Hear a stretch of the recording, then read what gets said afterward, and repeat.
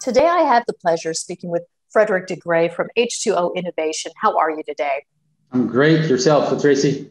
Of course, just before we started this interview, we were discussing you're not a tech company. You're actually a clean tech company. You're the kind of company that ESG investors who care about our planet should be buying. And didn't you just tell me you just had your best results to date? Exactly. I mean, we have published last week, the best quarter we have ever announced in terms of financial performance, both on the EBITDA improvement margins, on the growth, on reduction of our debt on our balance sheet. So everything is moving in the right directions, frankly. And of course, those of you out there that are thinking about, water, thinking about our planet, we did a story today that was talking about how you are set to potentially benefit from President Biden's $111 billion water infrastructure spending plan. That was our conclusion. Are we right, Frédéric? Well, we will certainly benefit from that. I mean, it's a little bit too early to see the impact, the next month, because it will take a number of years and months to see this money being deployed and start to hit us. But certainly there will be projects.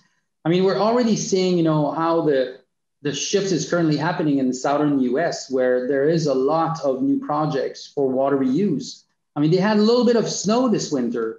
So more and more they're facing, challenges related to water shortage, water scarcity, and it's just a growing concern. So investment will remain, and we're very well positioned to capture that.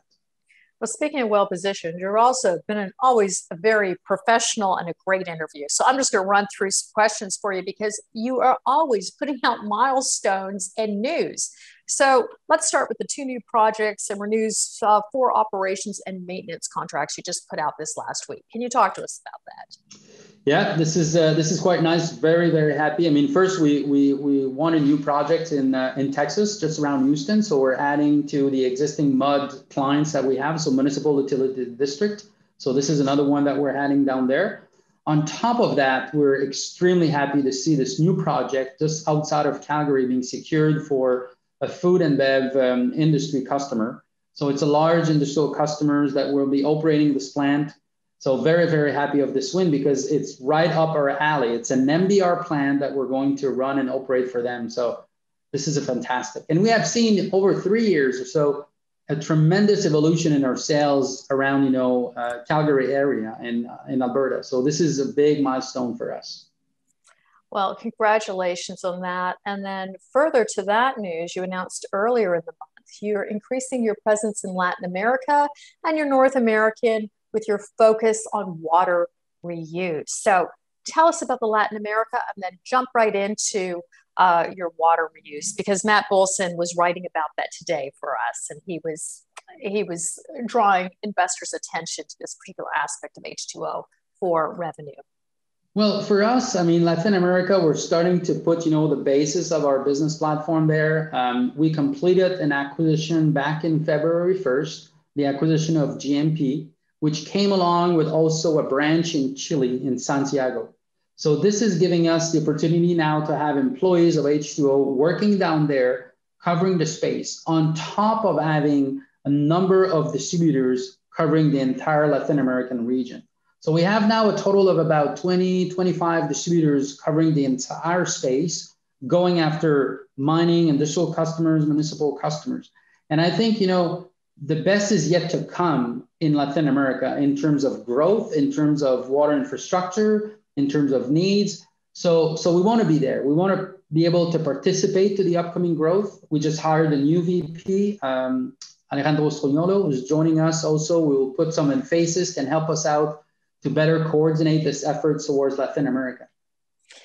And of course, you've already got, what do you have, 3 analysts with my recommendations on you presently? I'm sorry, we have 6, Tracy, now. Okay, so we have record revenues, we have technology, we have patents. You're doing the #1 interest we should all have on this planet, which of course is water.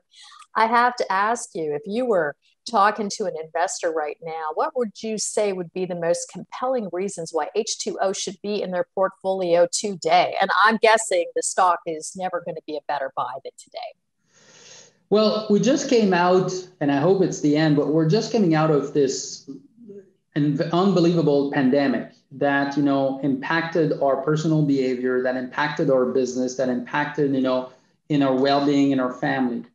And we realize and we have shown how we can navigate through this crisis. We have proved that not only our business model is the right one, but that the water space is key, right? I mean, people will continue to drink water. They will continue to flush their toilets no matter what. And this is what we're providing. So among all the different sectors, we're not related to a currency. We're not related to a commodity. We're just part of a growing concerns about water quality, water resource, water quantity. And this is what we're doing. We're just, you know, building these new infrastructures and servicing these new infrastructures. So all this is starting to significantly impact in the good way our balance sheet and our PLN, making ourselves, you know, execute quarter after quarter and just improve our numbers. So I'll leave it up then to the investors to take their decision, but if they want to invest in the right space, water is the right space to invest. And H2O is definitely a company that stands out in terms of executing our business plan. Well, I'll tell you, thank you so much for joining us today. And after that finale, I'm going to set you up with critical materials expert Jack Lipton for your next interview. Thank you so much for joining us. And everybody, if you don't have H2O Innovation on your watch list, we recommend you put it there now. Thank you. Thank you, Tracy.